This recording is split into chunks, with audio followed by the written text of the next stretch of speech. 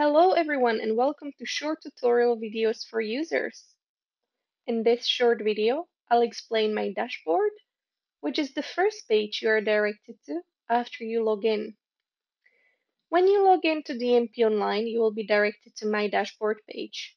From here, you can edit, share, download, copy, or remove any of your plans or plans that were shared with you.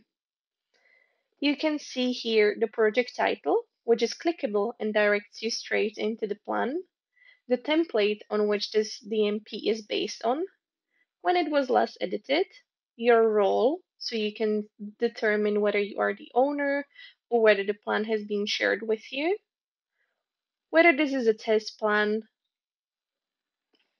the visibility, and whether this has been shared with you or not, and the different actions you can do.